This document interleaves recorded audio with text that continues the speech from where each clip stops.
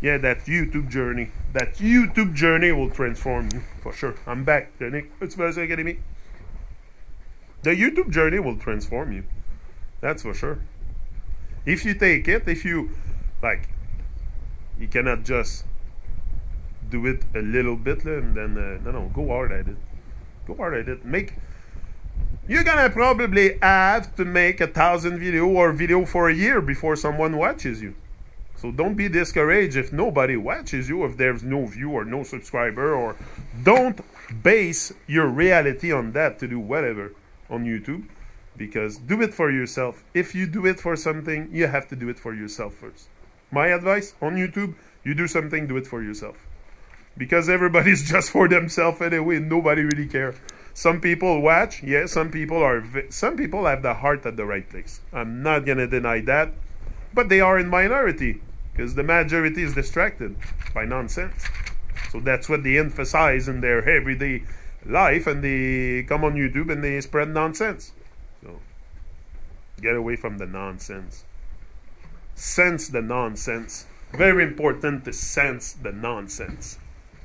Yeah. Hold on.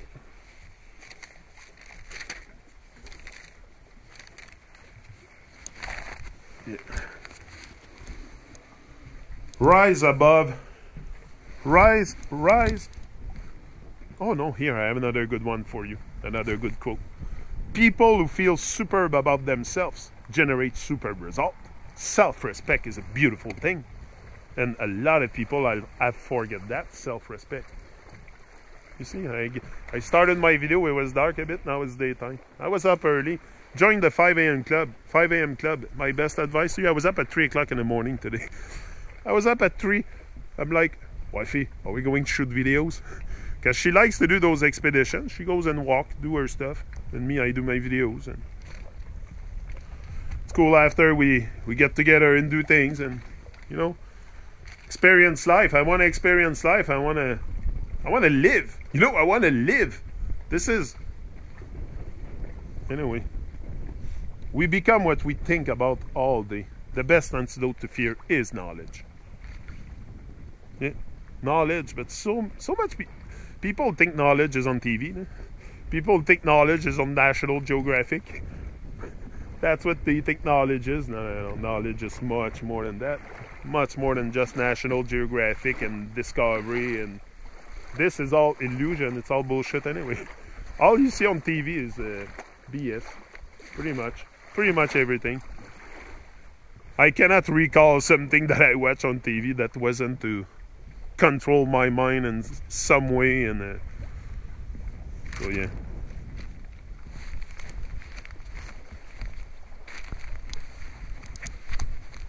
Luck is nothing more.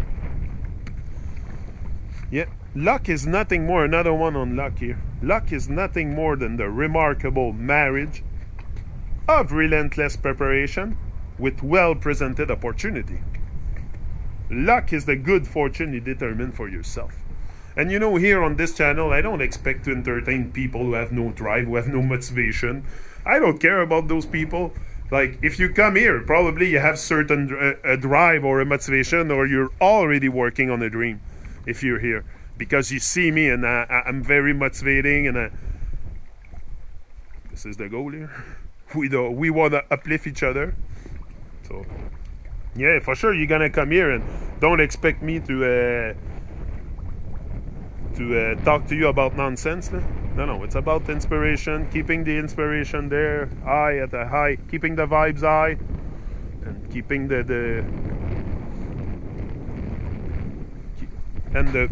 also I like to do those videos because it makes me discover a new paysage. I go to places I've never been before.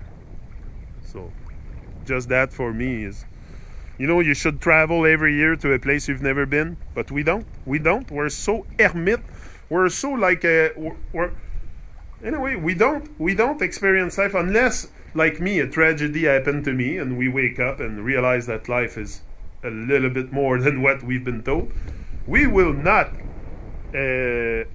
realize the whole magnificence of life, the whole magnificence of creation, the whole divinity, though. No, because we're so much entranced in that illusion, in that confusion, because there's also lots of confusion. And this is what they do. They keep people in confusion. Very, very important to keep people confused with the news, with the propaganda, Babylon, the propaganda, very important. So unplug from that freaking Babylonian station. Most people spend the best years of their lives in the place of the known. Yeah. Most people spend their best time of their life in the comfort zone, in the place of the known. It's Les Brown. Les Brown used to say, I remember the quote, I'll come back with it. It has to do with that. They lack courage to venture out into foreign territory and are frightened to leave the crowd, refusing to leave the shore of safety. Yeah. Me, I'm part of those who think that if there's a boat on the water there, I'm not going to wait for the boat to come here. I'm going to swim to that boat and pull it in. Yeah. I'm going to swim to the boat and pull it in. Pull, pull, pull. Instead of pushing. Yeah. And don't be afraid to foraying into unknown territory. But most people prefer known hells to unknown heaven. That's what Les Brown used to say. You see it come back. You see why I listen to all those motivational tapes and everything. Look, it comes back to me. Inspiration now. Boom. Most people prefer, oh, look at the nice view here. Most people prefer known hells to unknown heaven. Why? I don't know why we're like that. Even me, I was like that. Like I was preferring to stay in my known, in my hell job, in my hell. Yeah, because our job come and creates a big hell in our life. A big. Come on, if you're not aware of who you are, you will be working for somebody else all your life. All your life, and you will never realize your greatness or manifest it into the world, because we all have something inside. We all have something that drives us, a passion or something, a bigger thing that drives us. So why not express it to the world and stop spending your time in the comfort zone?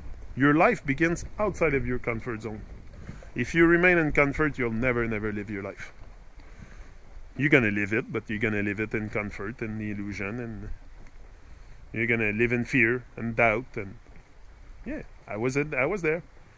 I had a lot of fears. I still have fears that I have to conquer. That's why I'm here. That's why I'm here. I want to conquer all my fears, because once you start conquering your fears, you find strength. You find strength in your fears.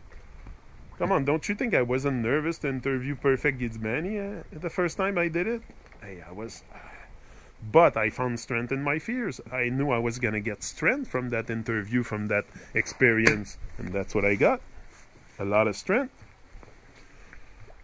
But if I don't try, if I don't make stuff happen, nobody will do it for me. So, yeah, Perfect was a big major step in my journey. If you go back on my channel and watch my interview with Perfect Gizmani, I was ecstatic that day. I was freaking out because to me there's great in reggae, lots of great reggae singers. Perfect Gizmani is among them. Perfect Gizmani is in my top 10. I have a top 10 reggae singers, including Bob Marley, Burning Spear, and Peter Tosh, and all the greats. Perfect Gizmani is in there.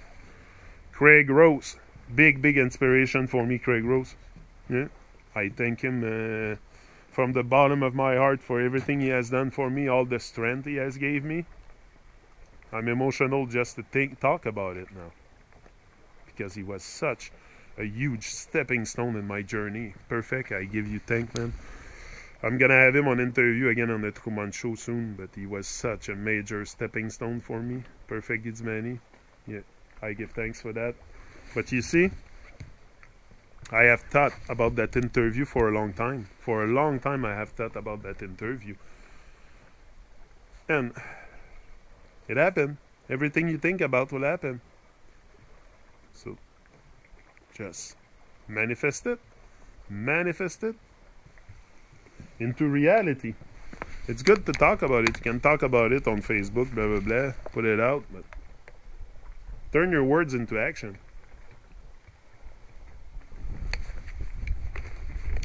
Turning your words into action is the best move you can do. And don't be scared. Don't be scared. Think big and hack bigger. Ease up.